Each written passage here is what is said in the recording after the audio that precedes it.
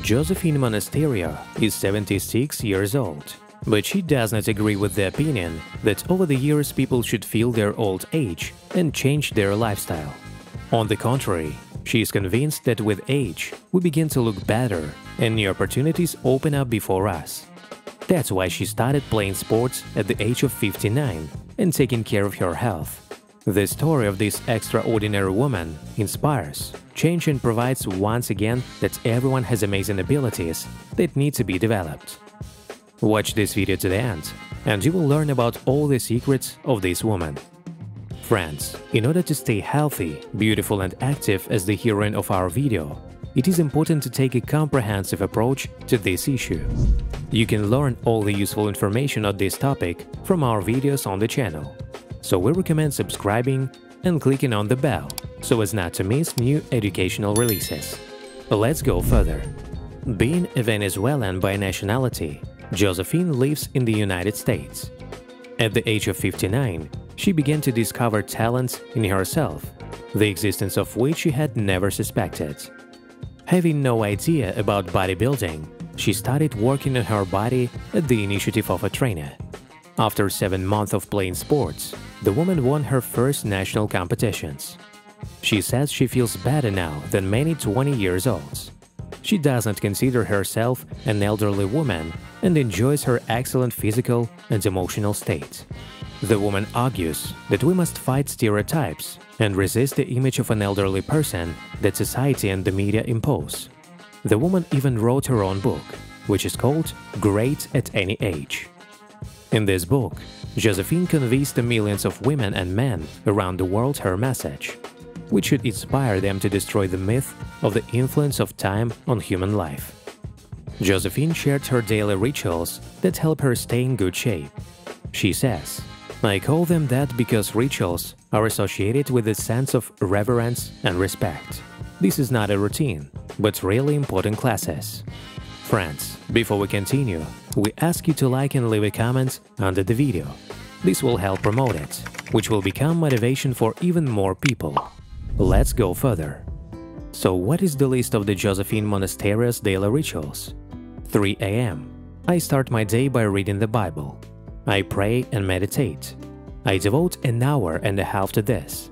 Faith is one of the useful habits that increase the chances of a long, healthy life. Religious affiliation doesn't matter. You can be a Buddhist, a Christian, a Muslim, a Jew or a Hindu.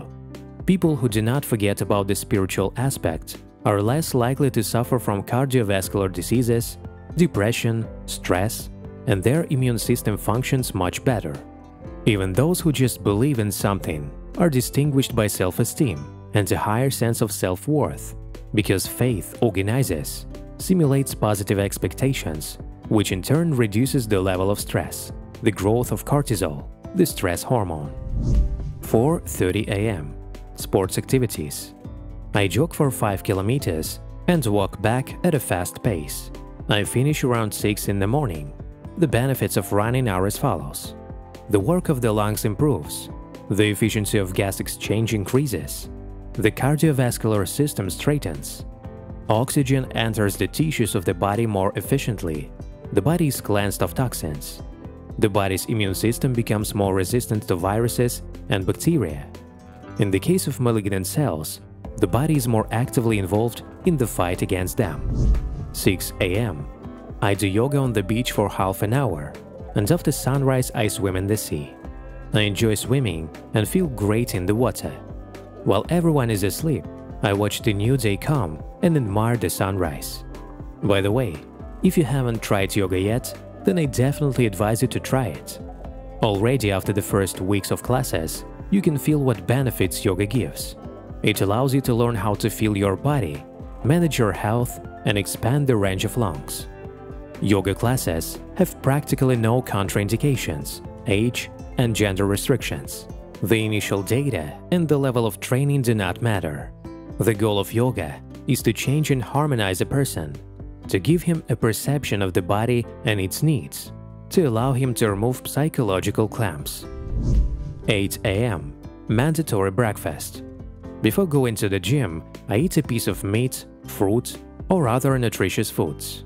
Nutrition and training go hand in hand. Food gives us the energy we need to exercise and the nutrients we need to recover from training and competition. Breakfast charges with energy and nutrients for the whole day. This is one of the main reasons why it should not be ignored. During the night, our body starves. At the same time, it spends a lot of resources on growth and recovery processes without receiving new energy in return. Therefore, if we skip breakfast, then our body is forced to spend an invaluable reserve, its own energy resources that it needs to maintain vital activity.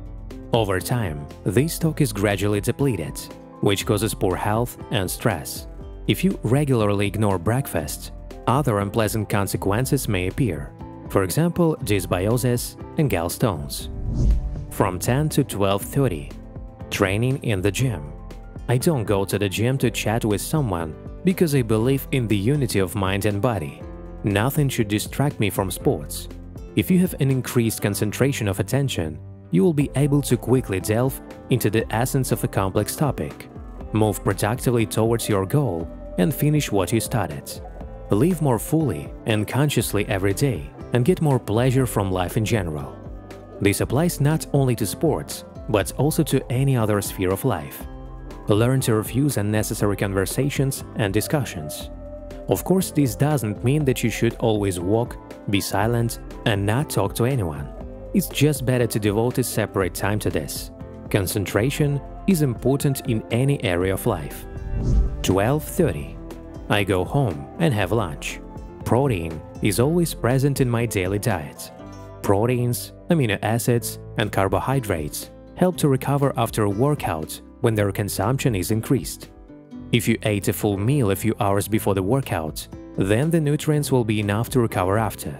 But if the training was still on an empty stomach, then your own resources may not be enough to restore the loaded muscles. In such cases, a nutritious meal is necessary. From 14 to 16, rest. At this time, I usually sleep or read a book. Rest is necessary for both our body and psyche. Only by resting, we can regain strength. We can remain healthy in every sense, productive, happy, and maintain a good mood. Rest helps to reboot, restore the reserves of the body, and remain resistant to stressful situations and even some diseases. From 17 to 20. From now on, I'm doing things that don't require a lot of energy. Usually these are household chores or meetings with friends or relatives.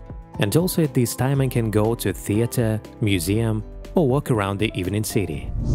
At exactly 21, I go to bed. Not earlier and not later. Sleep mode was not invented by boring perfectionists or strict parents. Scientists draw a direct link between excellent health and a clear life schedule. And I totally agree with that. And all because hormones and neurotransmitters, on which cheerfulness, mental clarity and physical strength depend, are produced at certain hours.